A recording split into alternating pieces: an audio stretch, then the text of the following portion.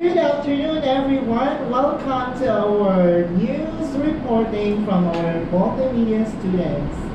Let's start from encore number 1. Hi. Good afternoon. Welcome to China 3's news. Reported from Thailand. This is Pan.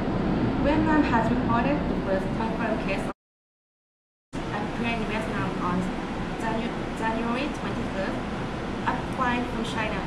A 25-year-old woman who has been to Wuhan before. And now we have Jackie, local reporter in there. Good afternoon, Jackie. Hello. Hello. How is the current situation in Vietnam?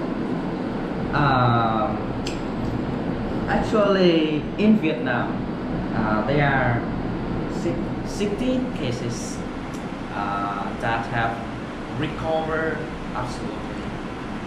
Okay, back to the studio. So at this moment, let's hear the news from Japan. Yes,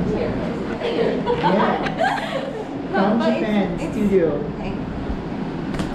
Hello, welcome to GNN Evening News. It's 4 p.m. Friday, February 20th. I'm Yo-Yo Liu. Good evening.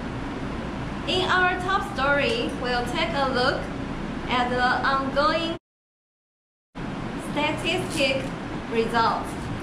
China has reported 48,630 cases and with 2,747 deaths. Now let's hear from Yuki, who's reporting from Japan. Yuki, please. Good afternoon. I'm in Tokyo, Japan.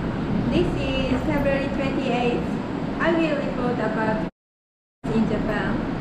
An 80th man lives in Tokyo who has been infected with died on the 26th. As a result, 7 people have died in the country, including passengers on cruise ships. There are 894 domestic infected people in Japan. So please take care of yourself. It was a broadcast from Tokyo. Thank you.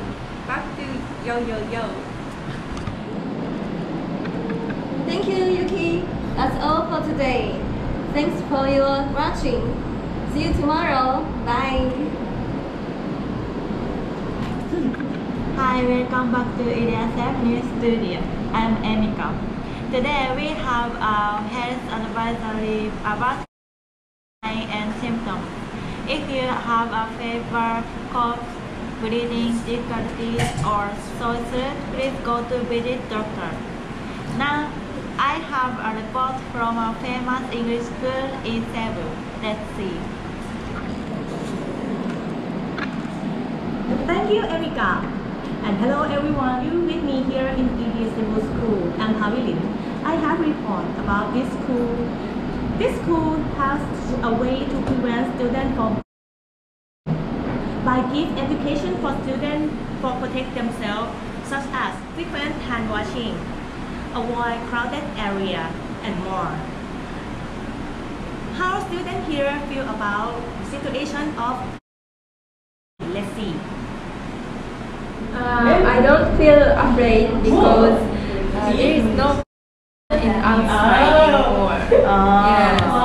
Yeah, I feel very safe because there's no one scared about that, afraid of that, so I feel safe. Okay. This is all for today. Let's go back to America. Thank you for watching.